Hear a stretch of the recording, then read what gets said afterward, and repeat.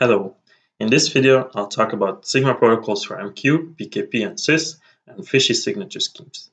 This paper is available on ePrint with number 2019/490. So let's get started. The main contribution of this paper is the construction of zero-knowledge proofs of knowledge for three problems. The first of these problems is called the multivariate quadratic problem, and here we are given a multivariate quadratic map F, which is a list of m quadratic equations in n variables, and the goal is to find a vector s such that f of s is equal to 0. So really we're just trying to find a solution to a list of multivariate quadratic equations. And the goal of this paper is to be able to prove in zero knowledge that you know such a vector s. So this means you want to prove that you know such a vector without revealing anything about the vector itself.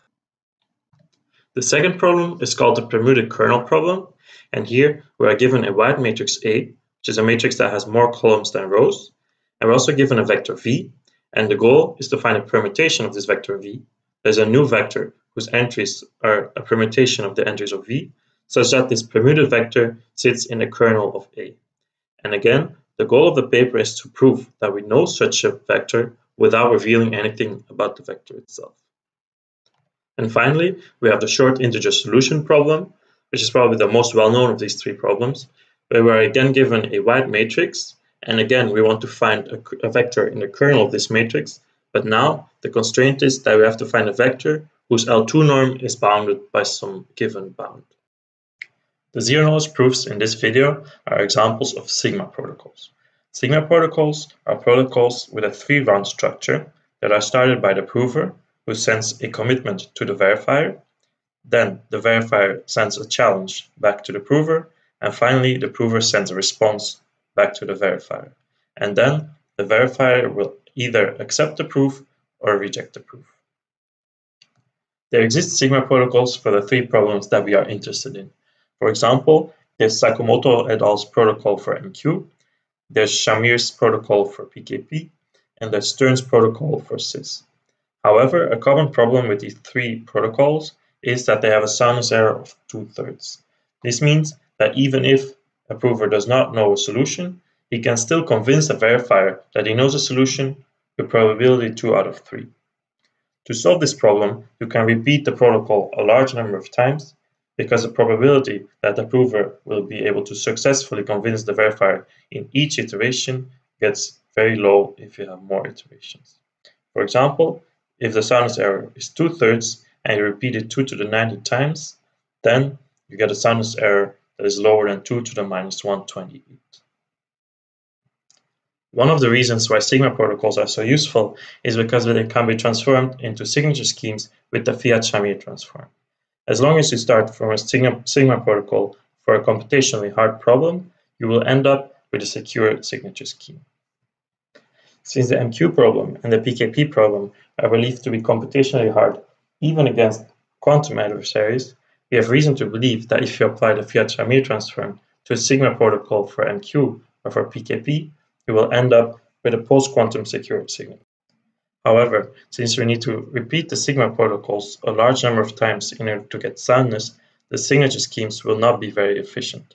For example, if you need to repeat the Sigma protocols 290 times, then the size of your signature will be 290 times bigger, and also the time to verify your signature will be 290 times slower. In this graph, we show two signature schemes that are derived from the Fiat-Shamir transform. In red, we have MQ-DSS, which is based on the MQ problem, and which is one of the round 2 candidates from the NIST post-quantum competition. In blue, we have PKP-DSS, which is based on a permuted kernel problem, and which is a finalist from a Chinese post-quantum competition.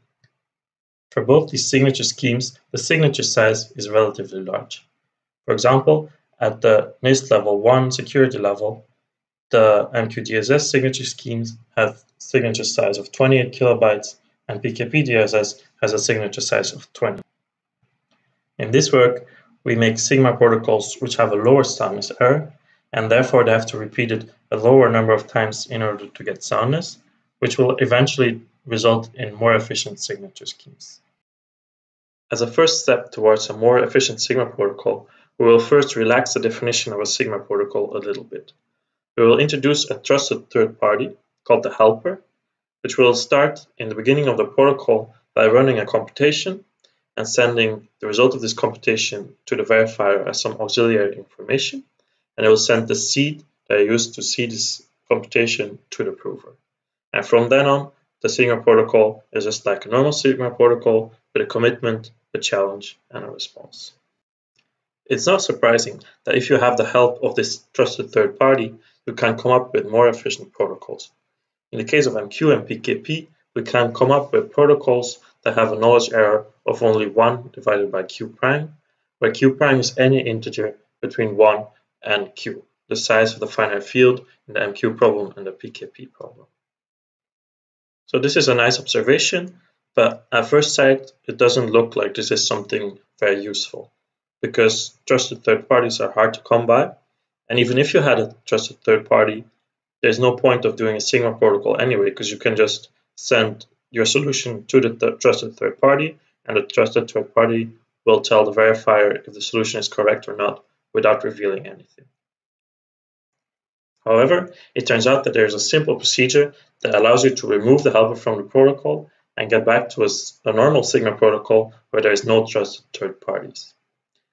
The overhead in doing this is dominated by the prover building a Merkle tree with q prime leaves, so the prover times goes up by an amount that is linear in q prime, and the prover also needs to include a path in his Merkle tree in the response, so the proof size goes up by an amount that is logarithmic in q prime. So at first we win some efficiency by introducing the helper, and later we lose some of that efficiency because we have to do this transformation that gets rid of the helper again. But overall, it's still a net improvement in efficiency. With this idea, we create two new signature schemes, one based on the MQ problem and one based on the PKP problem. The one based on the MQ problem we call the multivariate quadratic Fiat-Shamir scheme, or MUDFISH for short. We see that compared to MQ-DSS, the candidate in the NIST competition, we have signatures that are half as big, and with our implementation, the signing algorithm is also 2 times faster. From a geometric perspective, you can think of each row of the matrix in a permuted kernel problem as defining a hyperplane, and that the problem is to find a permutation of a vector that lies in all these hyperplanes. Therefore, we call our new signature scheme the shuffled solution in hyperplanes Fiat-Shamir scheme, or SushiFish for short. In this graph, we show 3 instantiations of SushiFish with different values of q prime. This gives a trade-off between signature size and signing time. Compared to PKP DSS, the candidate from the Chinese post-quantum competition, we see that with our implementation, the signing time is slower, but the signature size is significantly smaller. So far, I've given a broad overview of the paper. For the remainder of this video, I'll talk about 3 more things. First, I'll explain the Sigma protocol with helper for the permuted kernel problem. Then, I'll show how we can remove the helper from the protocol to get a normal Sigma protocol again. And then finally, I'll say something about how we can use this work to improve the zero-knowledge proofs for the SIS problem. So first, the Sigma protocol with helper for the permuted kernel problem. First, I'll give a Sigma protocol that is totally not secure, and then I'll show how we can fix it by introducing a helper that makes the protocol secure. So for now, we have a protocol between 2 parties. On the one hand, we have the prover, who knows the matrix A and the vector V, and the solution pi, such that if you permute V with pi, you get the vector in the kernel of A. And on the other hand, we have the verifier, who knows A and V, but who doesn't know a solution. The prover starts the protocol by sampling a random permutation sigma and a random vector R. Then he masks his solution pi with the inverse of sigma to compute a permutation rho, and he computes y as A times R permuted with rho. Then he sends these values to the verifier, who picks a random challenge in the challenge space and sends it back to the prover. The prover then computes his response as R plus alpha times V permuted with sigma, and he sends his response to the verifier. To verify the proof, the verifier just checks whether y is equal to A times x permuted with. If both parties stick to the protocol, and if pi is a solution to the PKP problem, then this check will always pass. This is because if you write out what A times X permuted with rho is, it is equal to Y plus alpha times A times V permuted with pi. Therefore, if pi is a solution to the permuted kernel problem, the A times alpha times V permuted with pi part will drop out and the equality holds. It is easy to see that this is a zero-knowledge protocol, because a prover only sends a uniformly random permutation rho and a uniformly random vector x, so this does not leak any information about pi, and it also sends the vector y, but y can be computed from x and rho, so this does not carry any additional information either. The protocol almost has special soundness, but not quite. An honest prover, if you give him two different challenges, alpha 1 and alpha 2, he will return two different x's, x1, which is equal to r plus alpha 1 times v permuted with sigma, and x2, which is r plus alpha 2 multiplied by v permuted with sigma. And this is enough information to recover the permutation pi. And since the size of the challenge space is q prime, this would mean that the protocol has a soundness error of 1 divided by q. The problem with this argument is, of course, that the cheating prover does not have to behave honestly. So nobody forces him to return x1 and x2 that allow us to extract the permutation pi. To solve this problem, we are going to use the trusted third party. Now I will give the real sigma protocol with helper. In the beginning of the protocol, the helper samples the sigma and r as before, and is going to compute all the commitments that the prover might have to send to the verifier. Then he's going to commit to all of them and put them in a big Merkle tree. This is only possible because there are only polynomially many elements in the challenge space. Then the helper sends the root of the Merkle tree to the verifier, and he sends the randomness that he used to see this computation to the prover. Then the protocol proceeds as before, except that now when the prover has to send his response, he can no longer respond how he wants, but he has to open one of the commitments that was created by the helper. And to do this, he needs to include a path in the Merkle tree to prove that his commitment was correct. This way, we are convinced that the prover sticks to the protocol, and we get a sound sigma protocol with helper with soundness error 1 divided by q prime. Now I'm going to show how to transform a sigma protocol with helper into a normal sigma protocol that does not need the help of an additional party. The idea is very simple.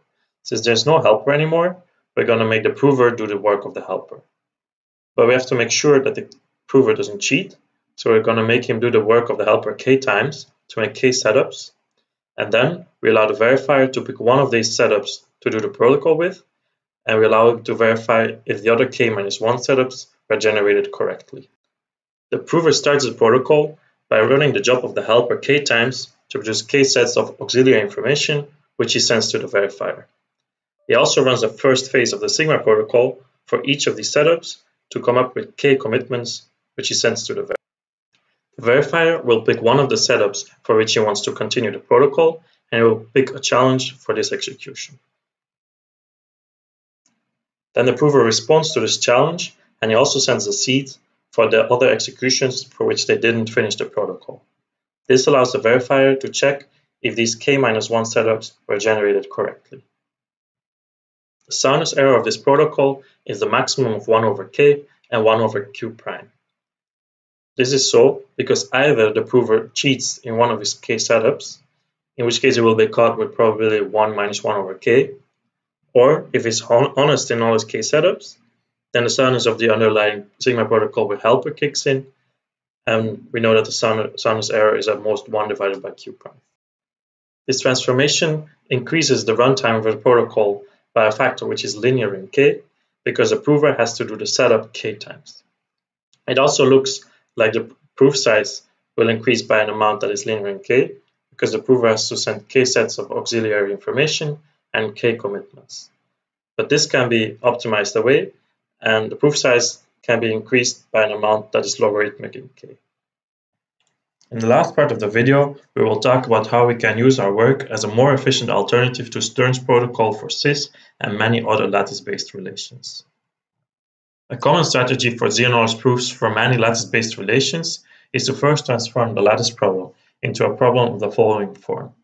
Given a matrix A, a vector V, and a target vector T, the problem is to find a permutation such that if you permute V with this permutation, then A times the Bermuda vector is equal to the target vector. This problem is very similar to the Bermuda kernel problem, except that now on the right-hand side, we have a non-zero target instead of 0. Sometimes there's an additional constraint where we demand that the permutation pi lies in some subgroup of the permutation group. Then the next step is to prove that you know a solution to this problem with Stern's protocol. For an example of how we can transform a lattice problem into a PKP-like problem, we can look at the binary SIS problem.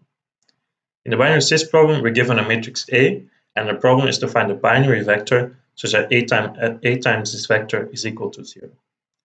This is equivalent to a PKP-like problem where the matrix is twice as long as A, when the first half is A itself, and the second half is just a matrix full of zeros. And we define a vector V, where the first half is equal to 0, and the second half consists of all ones. And then the problem is to find a permutation of this vector V, such that our extended matrix times the Bermuda vector is equal to 0. It's easy to see that these two problems are the same, because if you have a solution for the binary SIS problem, then you can transform it into a solution for the PKP problem, and the other way around also.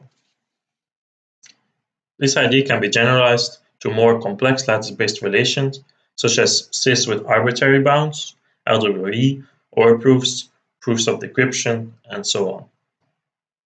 Since the relation that Stern's protocol can prove is so close to the PKP relation, we can just plug in our PKP sigma protocol instead of Stern's protocol and get a big decrease in proof size. As a concrete example, we will look at LWE. We take a modulus of 32 bits, a dimension of 1024, and the entries of the secrets and the error terms are -1, 0, or 1. Then the problem of finding an S and an E such that A times S plus E is equal to a certain U, it can be reformulated as a PKP-like problem where the dimension is 496. Then, if we use our sigma protocol to prove this PKP problem, then it takes only 233 kilobytes. In contrast, if we were to use Stern's protocol, then the proof size would be 2.3 megabytes, which is 10 times larger. If you want a more detailed comparison between our protocol, Stern's protocol, and other proof systems for lattice-based relations, please have a look at the paper. So in conclusion, in the paper we show that if you have the help of a helper party that does a trusted setup for you every time you're going to execute the protocol, then you can use this to construct more efficient Sigma protocols for MQ and PKP. And moreover, we show that removing this helper from the protocol again can be done in a relatively cheap way. This results in Sigma protocols that are more efficient than existing Sigma protocols for MQ and PKP. If we apply the Fiat-Shamir transform to these new Sigma protocols, we end up with new post-quantum signatures, which we call mudfish and sushifish. Mudfish and sushifish are more efficient than existing signatures that rely only on the hardness of MQ and PKP.